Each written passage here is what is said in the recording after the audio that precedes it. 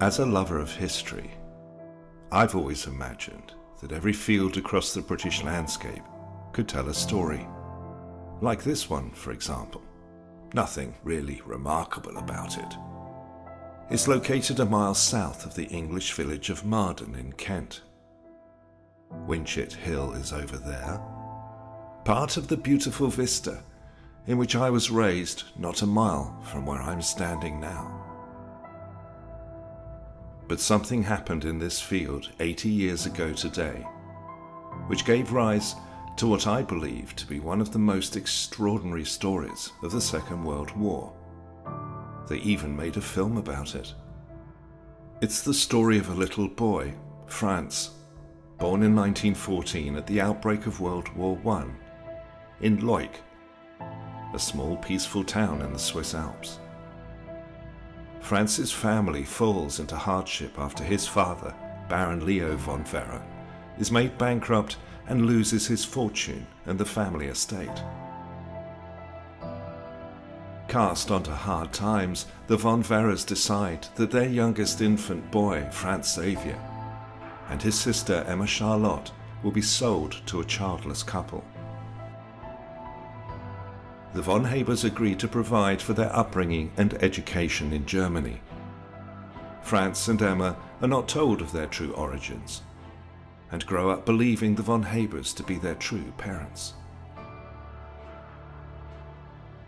As time passes, however, the Habers' marriage comes under strain with financial difficulties, which force the family to sell their ancestral home and move into the city of Cologne.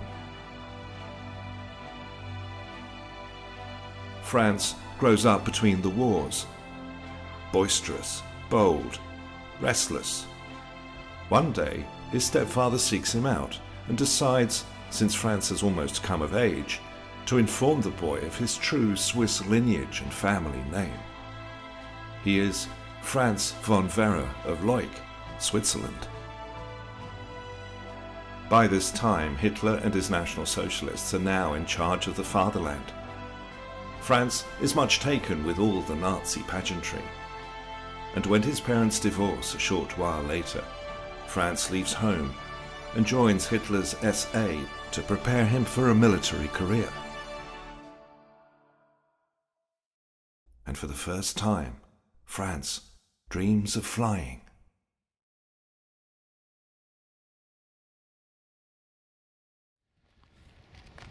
He joins the Luftwaffe in 1936, and as his exceptional abilities and courage become evident during his training, Franz earns his shot at every new German pilot's dream, his first solo flight in the Luftwaffe's latest frontline weapon.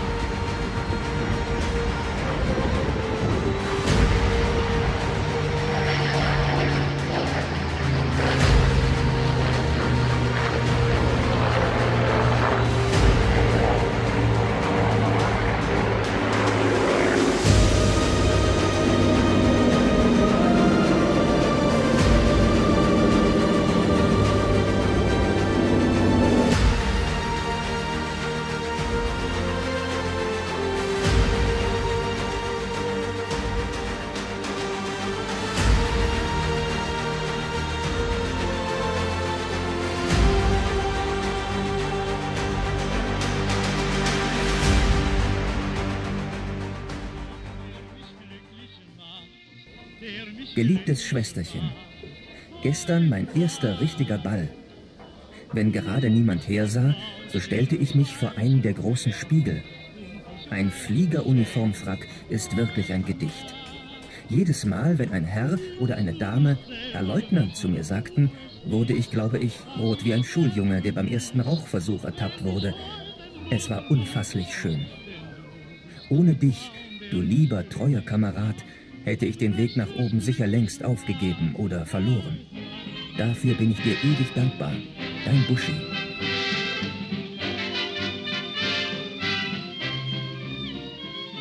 Franz von Werra is commissioned a lieutenant in 1938, and he lives the lifestyle of the new German aristocracy of the fighter pilot. He gains a reputation among his peers as a bit of a braggart, a boisterous self-promoter. German morale is sky high as the other nations shrink before Hitler's mobilization of the Nazis' huge war machine.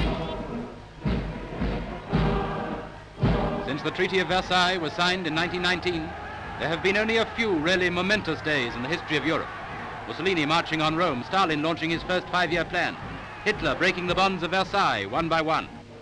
Today comes another such mighty moment, as Hitler's bond bursting finally carries Nazi expansion across the borders of Germany into the land of his birth. At the outbreak of World War II, France is made adjutant of No. 2 Group Fighter Wing JG-3. The Nazi press soon latches onto France during a visit to his unit one day for a photo shoot. France ensures that he takes maximum advantage of this opportunity. He poses with his Messerschmitt and his pet lion Simba, the unit's mascot. Soon, pictures of France and Simba are appearing in contemporary magazines all across the Reich. And 2 heroes are born.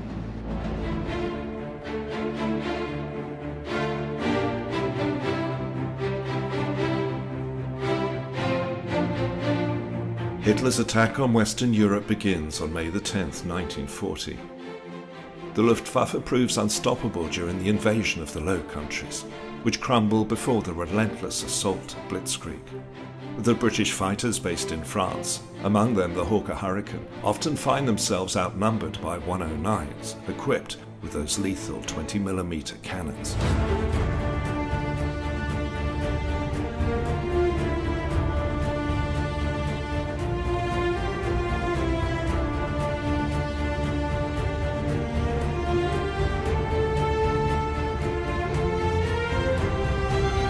France frequently flies as wingman to Hauptmann Erich von Zeller, the commanding officer of the unit. France notches up 4 victories during the Battle of France, 1 Hurricane, 2 brigades and a Moran. France is scornful of the enemy he faces. Wir schleichen nach Indianerart auf leisen Sohlen um die Wolkentürme und verdrehen uns schier das Genick, um ja keinen Vogel mit einer Kokarde am Rumpf zu übersehen, der abschießbar ist. Eine Heidenangst haben sie jetzt schon alle vor uns und versuchen alle gleich nach den ersten Salven auszureißen. Nützen tut es ihnen aber gar nichts. Wir sind viel schneller, sicherer, zäher und es ist gar kein Problem, sie zum Absturz zu bringen. Kuss und eine Kanonenmunitionstrommel voller liebster Grüße schickt dein Buschi. Hitler's attention turns to Britain at the beginning of July. And now the Luftwaffe commences its air assault on the Royal Air Force and its airfields. German morale is high. But it is only now that the Luftwaffe fighter pilots come face to face with the Supermarine Spitfire in significant numbers for the very first time. The Battle of Britain is fought ferociously on both sides. The RAF have the advantage of fighting over home territory. So if a British pilot is shot down and parachutes safely to Earth, he can be back in the air in a replacement fighter in a matter of hours. A German pilot only has 15 minutes flight time over England before having to return to France for refueling. If a Luftwaffe pilot is shot down and survives the parachute drop to Earth, he finds himself on English soil and out of the war for the duration. Auf jeder Kuhweide oder auf allen Getreidefeldern an der ganzen Kanalküste liegt jetzt das Gros unserer fliegenden, kampferprobten Armada. Der Katzensprung über den Kanal ist lächerlich. Ich freue mich rasend auf die guten englischen Jagdflieger jetzt und in einem Monat haben wir sie sicher auch vernascht. In der Übung sind wir jetzt schon recht gut. Kuss, dein Buschi. The opposing pilots are so aggressive and the air battles so intense that fighters and bombers sometimes collide in mid-air during the confusion. Debris rains down on the English countryside. All around Marden, the fields and woods become littered with the broken aircraft at both sides.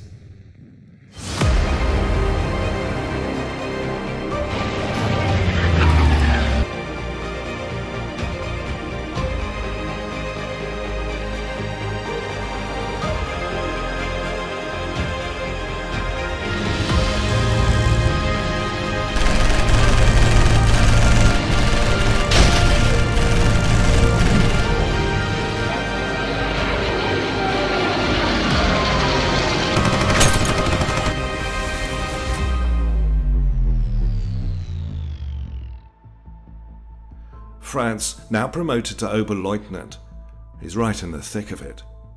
JG3 are flying operations almost daily. But in spite of his early successes in May, France becomes frustrated that his battle tally fails to advance over the next 3 months. Worse still, the Royal Air Force is proving far harder to kill than the Luftwaffe pilots have been led to believe.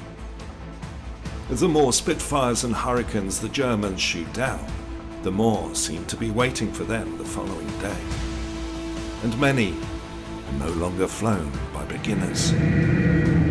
Gar nicht, wie die höhere Führung es sich vorgestellt hat, rollt der Laden, weil die Engländer nicht im entferntesten so feige sind, wie der Rundfunk dauernd berichtet. Die Jagderfolge müssen so mühsam ergattert werden und manchmal bleiben sie ganz aus. Thursday, September the 5th, sees one of the Battle of Britain's most intense fighting days. Erich von Zeller and France lead JG3 on escort duty for a swarm of bombers on a mission to level Croydon. On the return leg back over Kent, the German bombers are set upon by a horde of RAF fighters. In the melee, France's engine is hit and his radio knocked out. Yet more Spitfires join the fray. Desperate to get away, France dives down to treetop level. Beim Rückflug hing ich etwas hinter unserem Hauptverband ab und kam in eine ganz rasante Kurbelei mit einer Horde englischer Jäger. Mein tapferer Vogel hielt sich pfundig, aber als der Motor zerschossen war, schmiss ich den Vogel hin und wurde Prisoner of War, südlich von London.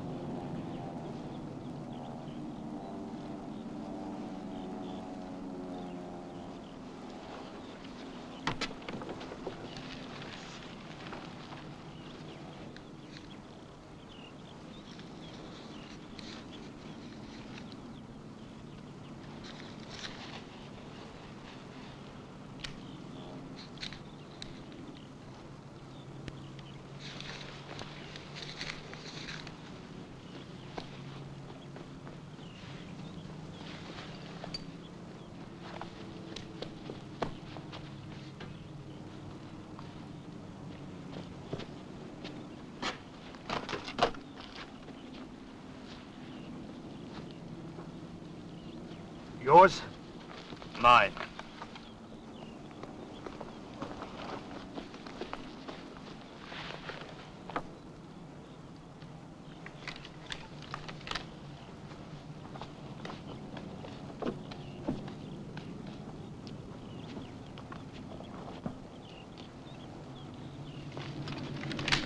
Right, you two, stand guard over the plane.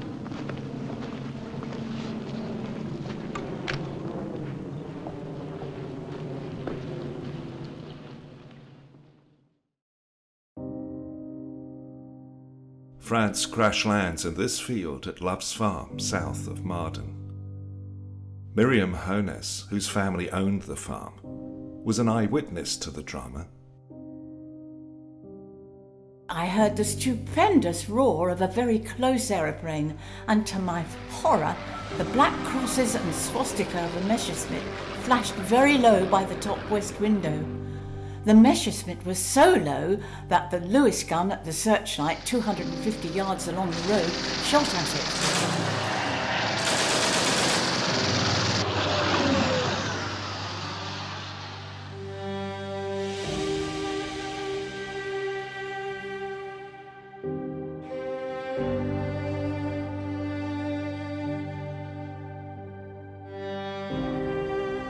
Round and round the house flew the German with the Spitfire firing volleys of bullets and determined not to lose his quarry.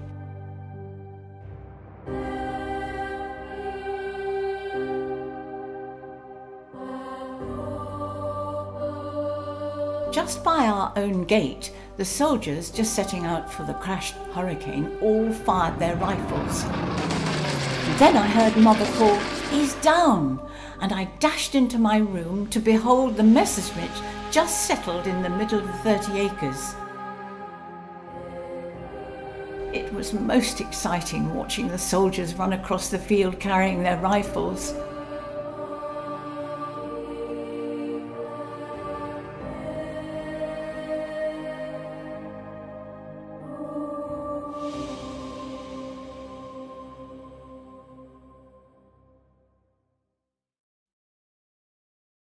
Let's see what this lot looks like on a map. France is flying out of Villers-aux-Bois here, 9 miles southeast of Boulogne. He's on a bombing mission to Croydon, and he gets jumped by fighters including Gerald Stapleton and Pat Hughes, and crashes at Love's Farm on a direct bearing from Croydon back to his base in France, so that checks out.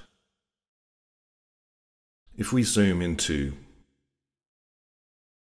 there's Marden. We zoom into the crash site south of Marden on the 30 acres. A couple of points here. There's a little bridge that France is led off, where his plane crashed. Right there. There's the bridge there, which leads into what used to be an orchard. That's interesting in a minute. France is led up to the road along that path onto the Goudhurst Road, just up a little way into Miriam's Drive, and then he gets put here in a shack near the searchlight unit. Now here's the 1940 map of the area, and you see that he walks over that little bridge into an orchard. There's a story that France plucks an apple from one of the trees and munches it disdainfully as he's been led into captivity. He's taken up to this corrugated shack. There's nothing there now, but we did get a picture of it, which was provided. There it is. And this is where France is given cocoa and sandwiches by the soldiers while they await the arrival of the police. Here's what France's plane would have looked like in the air. And here is the famous shot of the crash site. The plane's in good condition. Let's enhance the picture. And a couple of things. Firstly, 13 kills on the tail. More about that later. In the tree line behind the lads, you see houses. So, given the location of buildings in the area, this can only be the Goudhurst Road, which is the brown road to the left of the red arrow, which would indicate that France's plane crash-landed south-north. The 30 acres marks a major waypoint in France's life. Hitherto, he's been part of an invincible Reich. Now he's been shot down by the very British who he's been mocking for the past few months. France finds himself alone. He's angry, shocked at how quickly his fortunes have changed.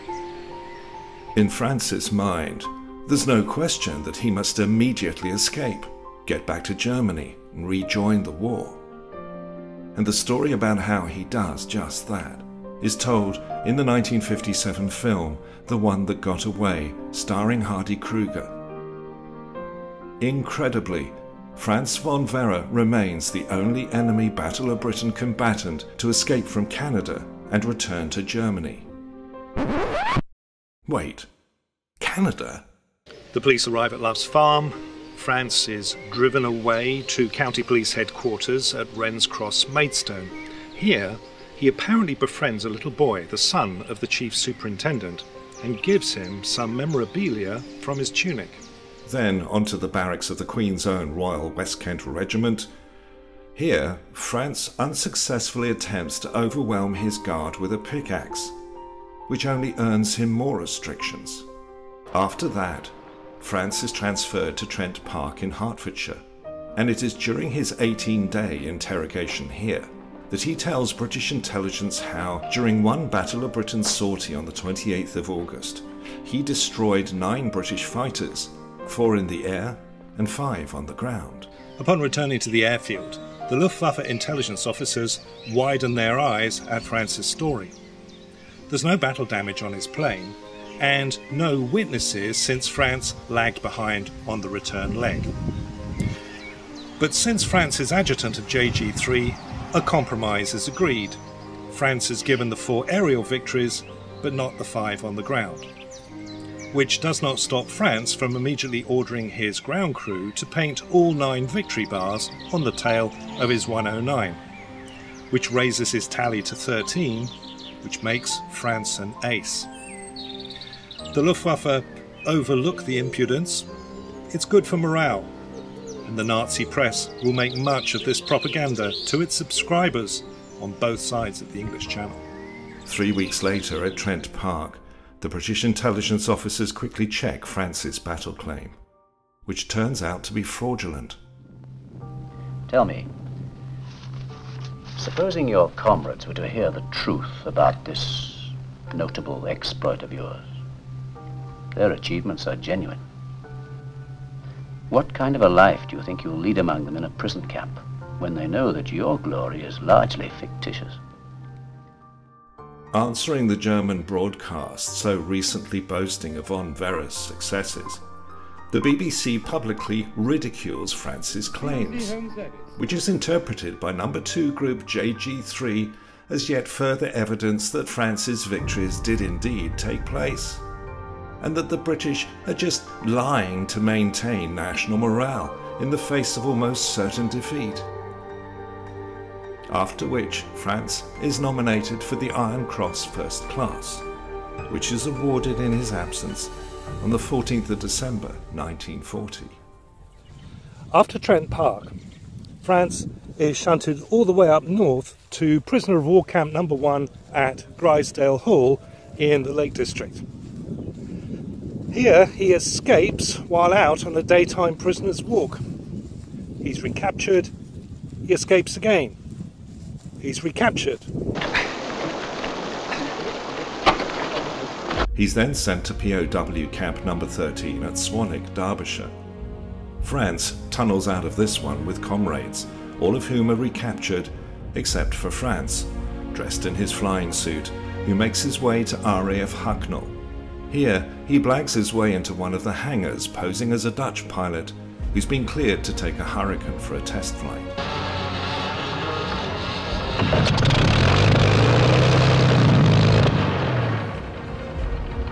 Get out. I think he was probably extremely audacious, probably more cheeky than Hardy Kruger portrayed him in the film. I believe from what I've heard that he was a very confident person, extremely confident, and he just wanted to escape and get back to Germany. That's all that was in his mind right from the time he was captured. After that, France is put on board a ship with other German prisoners, and he sailed across the North Atlantic to Canada. But even before he gets to his prisoner of war camp located on the north shore of Lake Superior, France jumps out of the train with 7 prisoners, all of whom are recaptured, apart from France.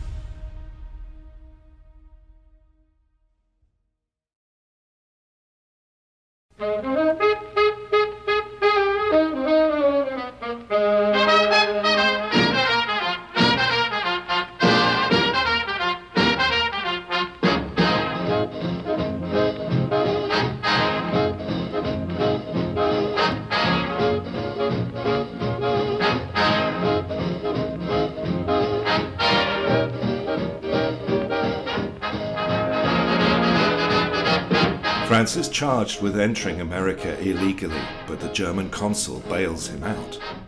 France's incredible adventure comes to the attention of the American press. True to form, France does not hold back from recounting a highly embellished account of his exploits to an astonished American public. He's famous again.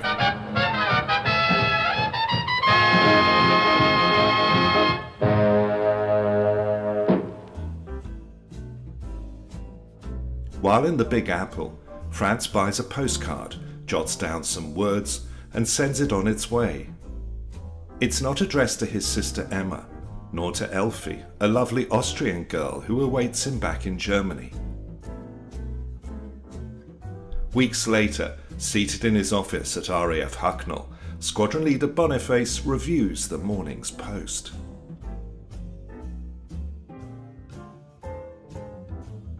From New York. Dear Sir, friendliest greetings and remembrances of an unusual and pleasant Saturday morning, December the 22nd, 1940, in your office. This is a fine town, and I give you 2 guesses of how I got here, but the first guess will probably be the right one. See you soon, and best of luck for you. Cheerio! Franz von Vera, formerly Captain Van Lott. While the Canadian and American authorities argue over Baron von Vera's fate, the German consul helps Franz slip across the border into Mexico. From there, he heads south to Panama, Peru, Bolivia, Rio de Janeiro. Franz continues to live extraordinary adventures which are changing him. From the patient civil treatment he received in England despite the provocations, to the genuine admiration the Americans had for his courage. The daily journeys down through Central and South America merge into one another. Life's languid pace, the shimmering heat, dreamscape scenery, the jungles, the vast open spaces. All these experiences widen Franz's perspective far beyond the Nazis and the war. While the search is on, for France thousands of miles to the north, a nondescript German by the name of Bernhard Natas boards a scheduled Italian flight from Rio to Europe. In this fashion, Oberleutnant Baron Franz von Vera returns to Berlin to a hero's welcome on April 18th, 1941, 7 months after he was shot down in this field.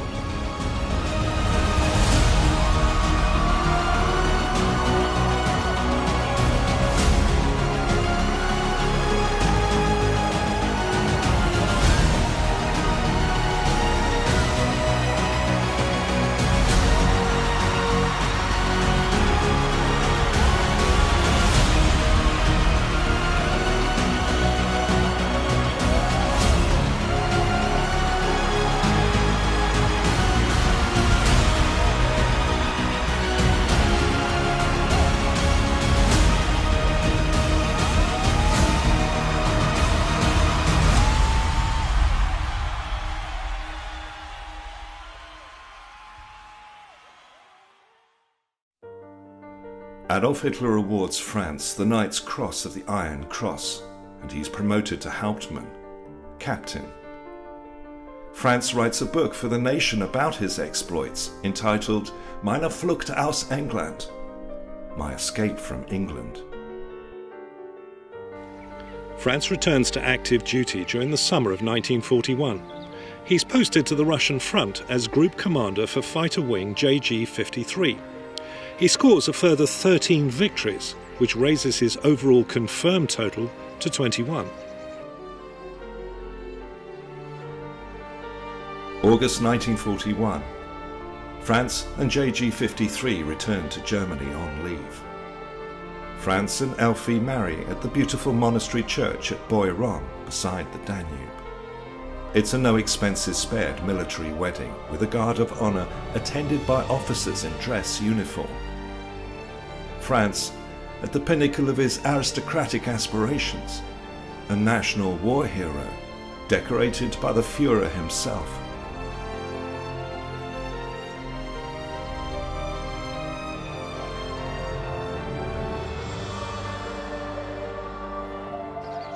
Shortly after, Franz takes his leave of Elfie when JG-53 is redeployed to Katwijk on the coast of occupied Holland. Here, his fighter wing is upgraded to the latest and most formidable version of the Luftwaffe's frontline fighter. Liebste Mo, wir halten die Wacht im Westen und legen unser Veto ein, wenn englische Bomber kommen wollen. Selten passiert dies aber nur. Ansonsten leben wir recht ruhig und friedlich hier. Liebling, ich hab dich lieb und ich bin nach wie vor dein Buschi. These are the last words Emma ever hears from her brother. 2 weeks later, on the 25th of October, Franz takes off on a training flight with another pilot. Wie der Oberleutnant, mein damaliger Leutnant Leonhard, zurückkam und gemeldet hat, dass Kommandeur neben ihm flog und plötzlich von übergekippt ist, rein ins Wasser, weg war er. Er flog noch rüber, hat nachgeschaut, ob irgendwas zu sehen war, nichts mehr war zu sehen. Kam er zurück und die Stimmung sank auf Null. Eine Stecknadel im Wasser. Franz's plane plunges into the North Sea north of Vlissingen. There's speculation that the engine failed, even that it was no accident, as several other aces died in unusual circumstances around the same time. Nothing more is known. Franz is presumed killed, as his body is never recovered.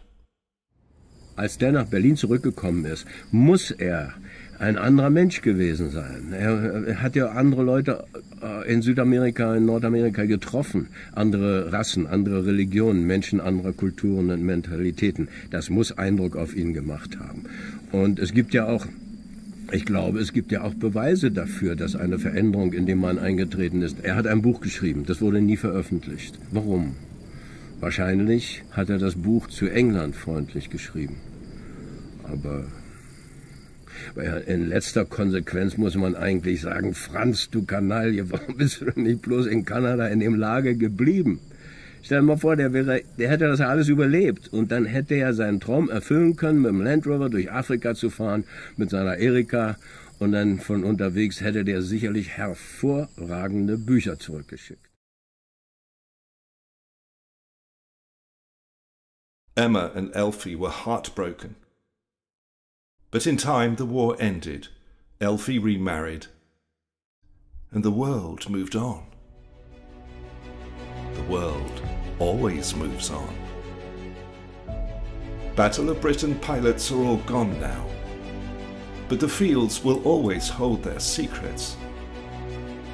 As does the sea, pilots still in their cockpits, dreaming the dream of all they had been.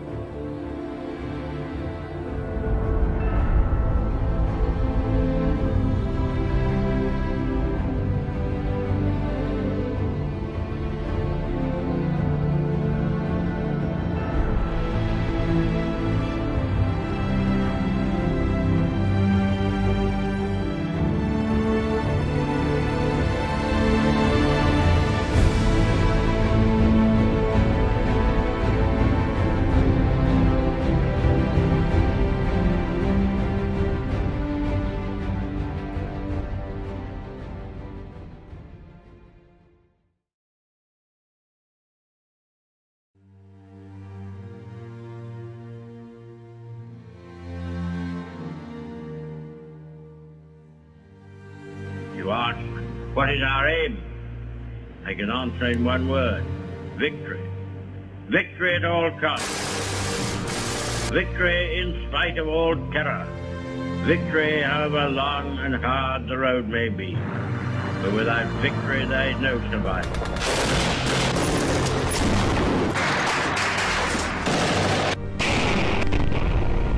Blitzkrieg sweeps across the Low Countries. They seem unstoppable. Churchill saw them coming, Germany rearming. But in Britain, the preparations for the inevitable invasion, many secretly believe, are too little too late. The younger generations take a different view. Bolstered with fighters coming in from the Empire territories, Britain's new soldiers, and especially her pilots, now have very different weapons to fight with than their fathers did in the First War. Some new recruits are no more than 18, young men like William Pierce Horton Rafter, known to his friends and family as Robin.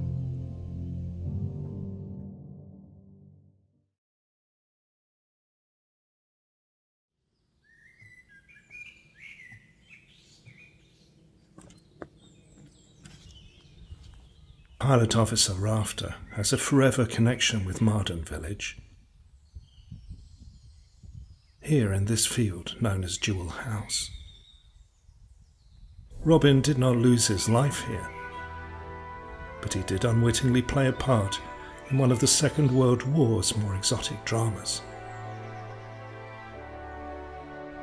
Robin Rafter is born at Elmley Lodge, Harborne, Birmingham, to Sir Charles and Lady Catherine Rafter on the 17th of July 1921. Robin is the youngest of three, with eldest Elizabeth and elder brother Charles. Robin is raised in privilege, along with his siblings, by a stern, elderly father. Sir Charles is Birmingham's tough Northern Irish Chief Constable, who for over 30 years has been charged with sorting out the Peaky Blinders gangs, and has been knighted for his efforts. Sir Charles brooks no mischief, expects results. Robin is provided an education at the exclusive private establishments Shrewsbury School and Cheltenham College, where he enthusiastically excels at boxing, cricket, rugby and other sporting activities. Sir Charles dies in 1935 when Robin is 14 and still at Shrewsbury. When he later leaves Cheltenham in June 1939, the threat of imminent war inspires Robin to take a short service commission in the RAF and commence his flight training. Robin doesn't exactly impress the RAF. Enthusiasm can take you only so far. To survive as a fighter pilot against Germany's top killers, you must have skill and a lot of luck. Upon passing his final exam with a mediocre 64%, Robin's tutors submit their assessment. Ground subjects are poor average, navigation and airmanship weak. A safe pilot but lacks polish. A keen, average officer. At just 18 years of age, Robin is posted to his first operational unit, No. 225 Squadron RAF, 3 days before Hitler launches his blitzkrieg upon Western Europe. Over the following 2 months, Robin flies convoy patrols in Lysanders along England's south coast. When the Battle of Britain commences in July's second week, however, Fighter Command's casualties start to mount. By August, pilot losses have become so critical, operational training units nationwide are unable to meet the demands for replacements. Air Chief Marshal Hugh Dowding puts out a call for volunteers. Like father, like son, Pilot Officer Rafter is not slack in answering the call of his country. Robin puts his name forward for single-engine fighters, and on August the 22nd, in the midst of the Battle of Britain, he commences Spitfire training at No. 7 Operational Training Unit at RAF Harden in North Wales. Most of Robin's fellow trainees are several years older and have far more flying hours logged. Spitfires are an entirely new experience to the now 19-year-old Robin. To make matters worse, the operational training units have been pressured to cut their training programs from 4 weeks to just 14 days. So great is the demand to supply replacement pilots to the frontline squadrons. Robin's logbook does not survive, but he almost certainly only received between 10 to 20 hours on Spitfires before being qualified on type.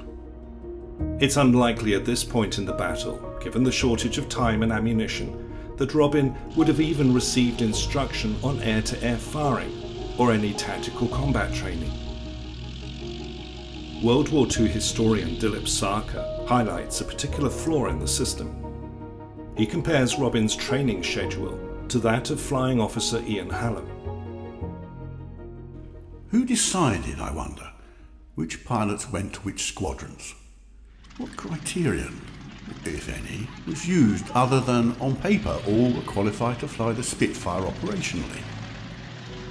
On 31st of August, Flying Officer Hallam, who was a pilot of several years' experience, was posted to 610 County of Chester Squadron at Acklington in 13 Group. Based in the north of England, 610 Squadron was absorbing replacement pilots and providing further training, so Hallam was able to record a further 21 Spitfire flying hours before being posted south to 222 Natal Squadron. The inexperienced pilot officer Robin Rafter, however, was posted straight from Harden into the front line, joining a heavily engaged squadron in the thick of battle. Whose pen, I wonder, made that stroke? And would it not have made better sense to send Flying Officer Hallam south and Pilot Officer Rafter north? On paper, though, both were qualified pilots, and that appears to have been the only consideration when postings were chosen. Enthusiastic but completely starved of experience, Robin is hurled right into the crucible of combat. He is posted to number 603 City of Edinburgh Squadron at RAF Hornchurch, one of 11 Group's frontline sector stations in South Essex. 603 is led from the front by the Canny Scots squadron leader George Lovell Denholm.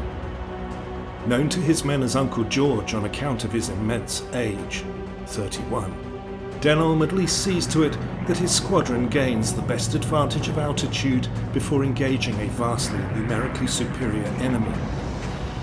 Some of the warriors Robin will be up against will be the cream of the Luftwaffe, already well seasoned in battle with fearsome reputations, amongst the most accomplished fighter pilots on Earth.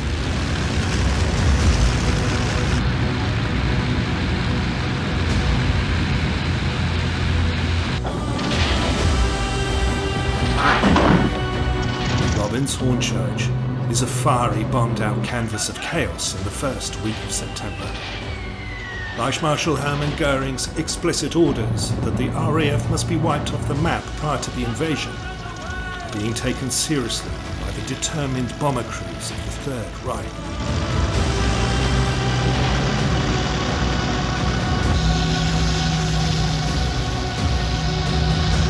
Pilot Officer Rafter flies his first operational sortie on Thursday, September the 5th.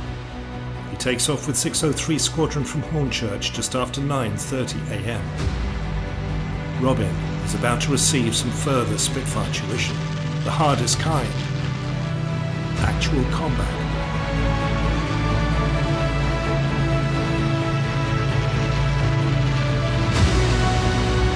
Reconfirm hostile 2-3, 180. Zwei Kontakte helfen unterhalten. Two huge enemy formations have been plotted coming in over Dungeness, comprising Dornier bombers and an escort of up to 70 Messerschmitt 109 fighters. Other RAF squadrons are closing in with 603 over Kent, and they engage the enemy en masse at a great height. One can only imagine Robin's bewilderment at his first experience of the chaos of massed aerial combat.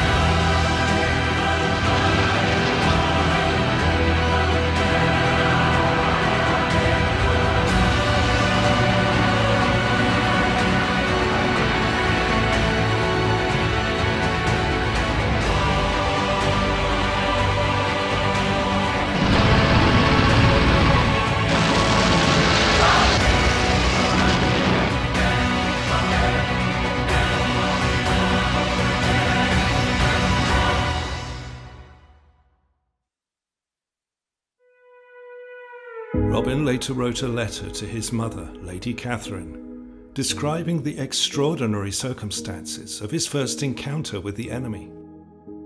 Well, I was over Kent at a little over 25,000 feet on the lovely morning of September the 5th, when I sighted a huge formation of Jerrys. I very nearly shot a Spitfire down by mistake, but then saw on the starboard side, underneath me, an ME-109. I got all fixed and started my dive onto the 109 and was nearing it when I saw in my mirror a couple of 109s on my tail. Well, I took whatever evasive action I could, but found too a bit of a problem. I started to get away from them when my tail must have been damaged, as all movement on the control column was to no avail, thus putting my machine out of control so far as I was concerned. The machine's nose dropped violently, thus having the effect of throwing me forward, the force so great that I went through the canopy, thus unknowingly injuring my head. You can't imagine my surprise. I was then at 15,000 feet and floating about the air rather like a cork. I pulled the cord, the parachute opened up, and I breathed once more. I floated down right through the aerial battle that was taking place. I came through it without a scratch, but then I noticed an ME-109 coming towards me, and you've no idea what a damned fool you feel suspended in mid-air with an enemy fighter buzzing around you. Well, he never fired at me, as a Spitfire came along and drove him off. Whether he would have done so or not cannot be said. Next worry was where I was going to land, as there were a lot of trees near. I avoided them and landed in a nice field. My Spitfire, which was new, crashed in a ploughed field some way away. The local defence volunteers accosted me with a shotgun as I was wearing my RAF battle dress, which must have confused them a bit. I was treated by a local first aid post, then taken to hospital. Robin's Spitfire plunges into this field, Jewel House, right where I'm standing, half a mile outside the village of Marden. Very quickly, some villagers gather over there to stare at the blazing fighter. Someone else is very curious. My father, Edward, who is 14 at the time. I was at home for the summer holidays in 1940 with a school friend when the Battle of Britain was in full spate over mid-Kent. My school friend and I would go up to the flat roof at Spitzbrook with an ordnance survey map and binoculars. Lying on our backs, we would watch the battle overhead, plot the crashes, and then go down to our bikes and pedal furiously to get to a wreck before the police and army arrived to keep the crowds at bay. We built up an extensive accumulation of treasures, including parachutes, helmets, belts of ammunition, berry flares, you name it.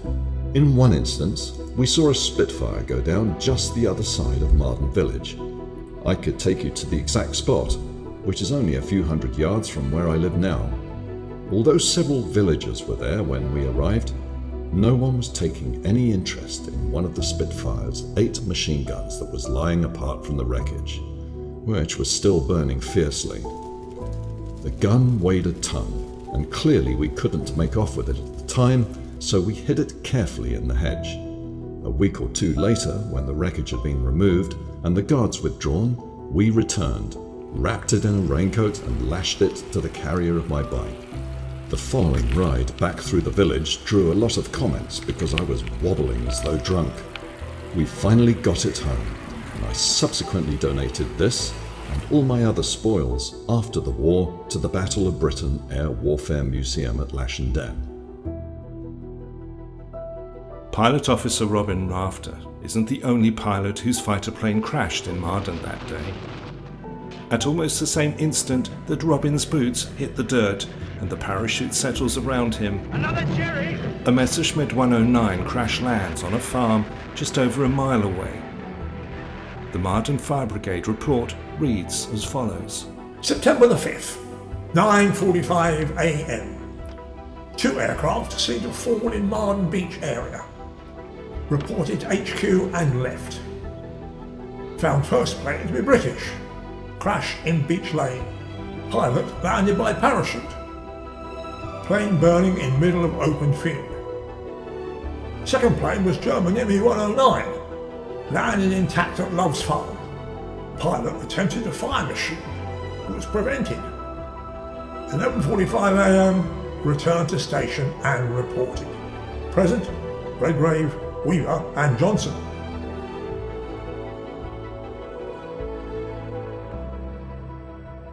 The German pilot who crash lands at Love's Farm is none other than the soon-to-be famous Oberleutnant Baron Franz von Werra.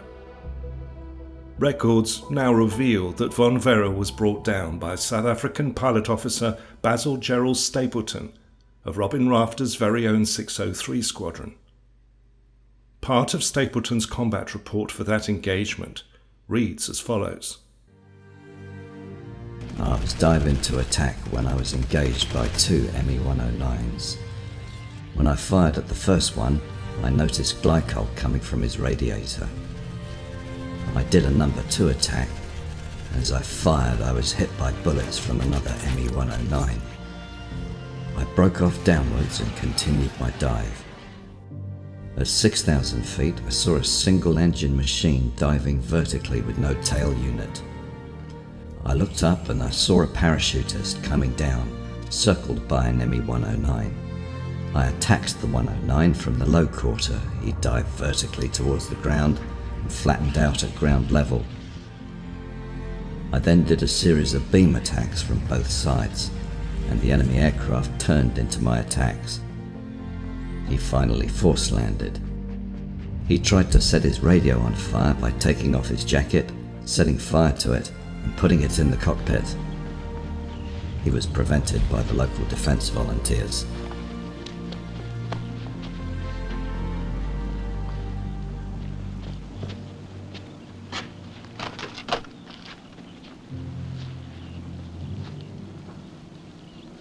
Yours? Mine. Years later, Stapleton recalled the incident in a conversation with historian Dilip Sarkar, who provided Stapleton with a copy of his original combat report uncovered at the National Archives at Kew. Incredibly, Stapleton had no idea until that moment that he was the pilot who brought down von Werra.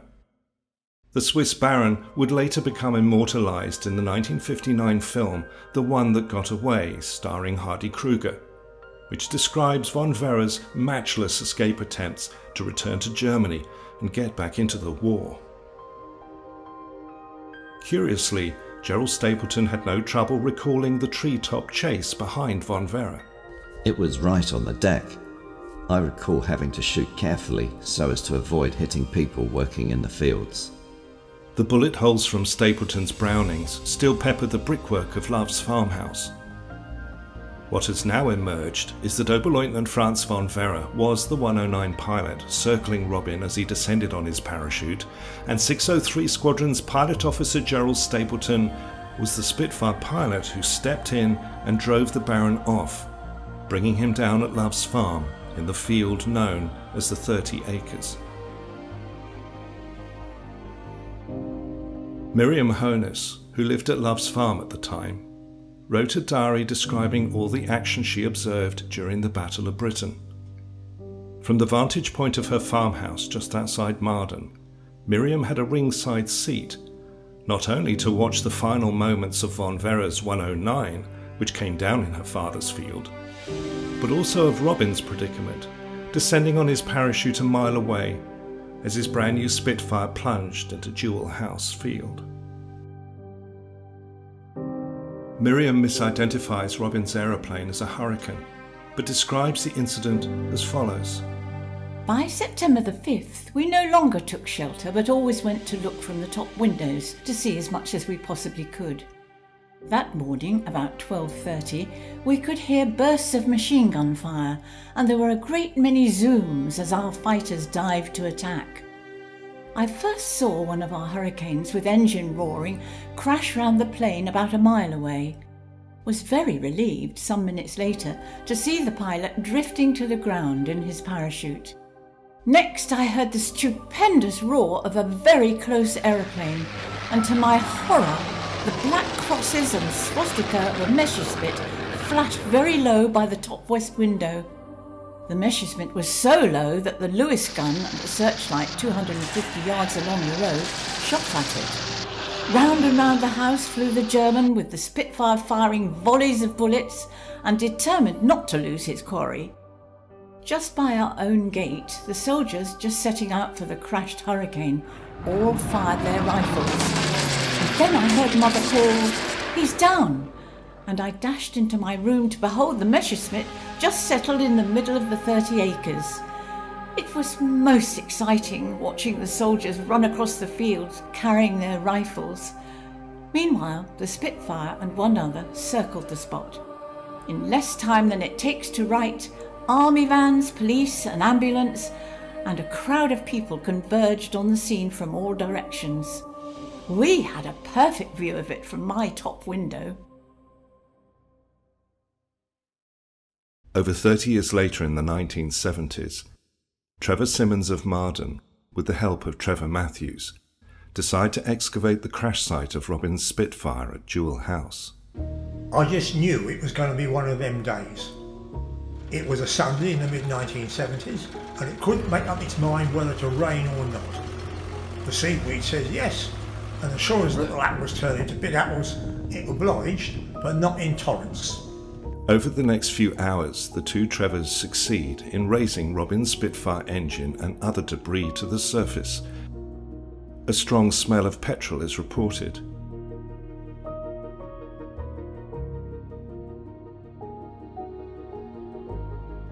Today, the recovered engine of Pilot Officer Rafter's brand new Spitfire can be viewed at Lashenden Air Warfare Museum at Headcorn Aerodrome.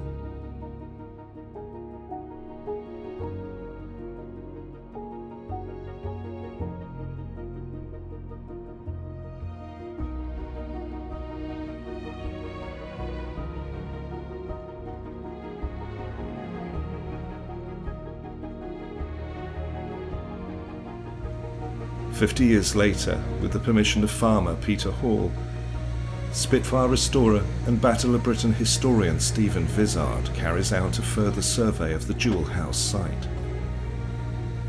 Have we got anything? There's very little there, I don't think, is there?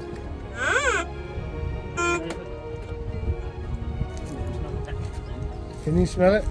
But the smell of petrol can still be detected 83 years after Spitfire X4264 plunged into the Marden countryside.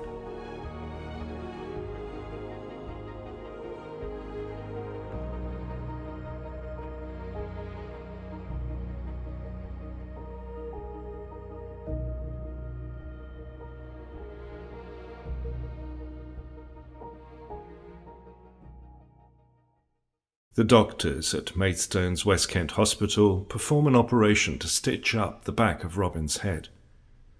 They tend to the cut in his cheek and remove some shrapnel from his right leg. The enthusiastic young pilot is keen to get back into the fray. In a letter to his mother, Lady Catherine, Robin writes, "I've been up and about for the last 3 days. I'm coming out by the end of this week, and will soon return to get my own back on the Jerrys. There is a saying that you are not a fighter pilot until you have been shot down once.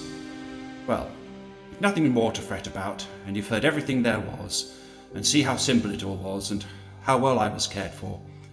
I'm still as good as new, with no facial disfigurement. Might even get a few days' leave to see you. You must remember that I got off lightly, and many more have received worse than me."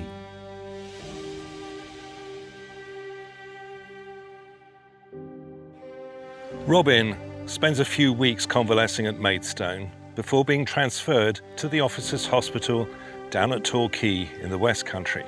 And it is here, on October the 11th, that Robin receives the shocking news of the death of his elder brother Charles. Serving as a pilot with No. 214 Squadron, Pilot Officer Charles Rafter has been undergoing training on Wellington bombers. Earlier that day, Wellington L7840 was taking off when it swerved to starboard, crashed out of control into the corner of No. 1 hangar, and burst into flames. Charles, and the 3 other crew members were killed, and 2 others on the ground, seriously injured. Robin returns home for his brother's funeral. Charles is laid to rest next to his father at St. Peter's Church, just a few yards from the family home in Harborne, Birmingham. Charles is just 22.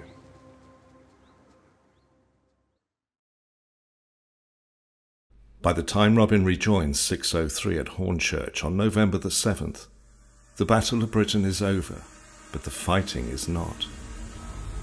Goering is no longer willing to tolerate daytime bomber losses at the hands of RAF pilots who mysteriously keep multiplying, so the Luftwaffe still flies fighter incursions by day over England's southeast. At night, however, the bombers can raid with impunity.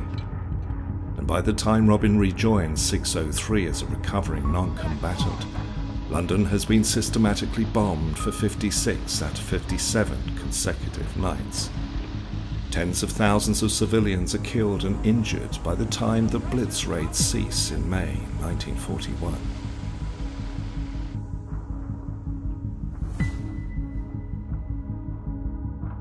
Pilot officer Robin Rafter is finally pronounced fit and cleared for flight operations at Hornchurch. On Friday, November the 29th, Robin takes off with 603 in what is his second ever operational Spitfire sortie, led from the front, as usual, by Squadron Leader Denholm. A lone Messerschmitt 110 is intercepted off the coast of Ramsgate and used as target practice by all 9 Spitfires before disappearing into the Channel. Upon the return flight to Hornchurch, however, the pilots of 603 watch horrified as Robin's Spitfire drops out of formation, peels away downward, and destroys itself in a meadow just outside the county town of Maidstone.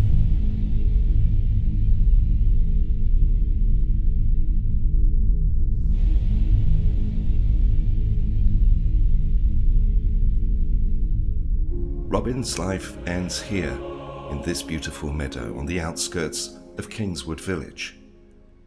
His plane had not been damaged in combat, and oxygen supply failure, the curse of a number of pilot casualties, was ruled out since the squadron was returning to Hornchurch at 2,500 feet. Robin's sister Elizabeth believes her 19-year-old brother blacked out as a result of the head injury he had sustained bailing out of that first Spitfire on September the 5th over Marden Village. He was still not 100% in my opinion, but was so keen to get back to his squadron and into the air again. I will always be absolutely convinced that this was the case.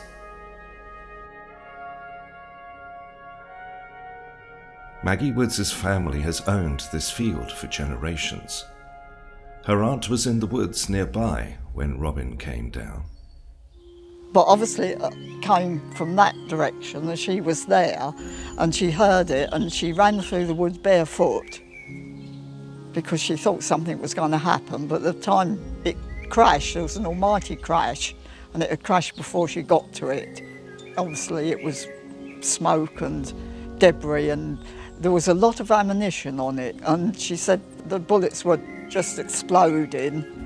And then they came, and I think the men who came, well, it must have been from the Air Ministry, and they came, and she said they brought black boxes, and she remembers the black boxes, and she said it took 3 days to get him out, all of him out.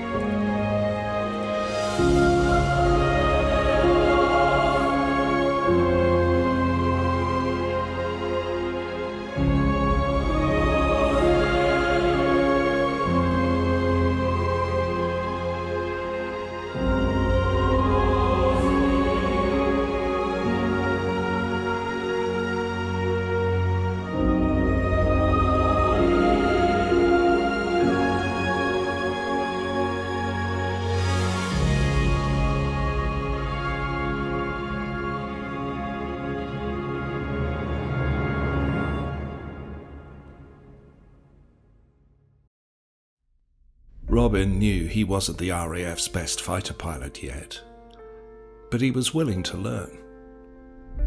He knew he would be up against the legends of the Luftwaffe, outnumbered, with a life expectancy of maybe just a few weeks. To me, the testament of Robin's valour is that knowing these things, he went out and faced the enemy anyway. Robin lived long enough to learn about Hitler's cancellation of Sea Lion, the planned invasion of Great Britain. Robin duly appears here on the Battle of Britain Memorial just outside Folkestone and the Battle of Britain Monument on London's embankment by the Houses of Parliament. There are 2,938 British and Allied aircrew names on these walls. Average age, perhaps 20, 22. Each has a story and a past, and all have a future too as heroes until the end of time.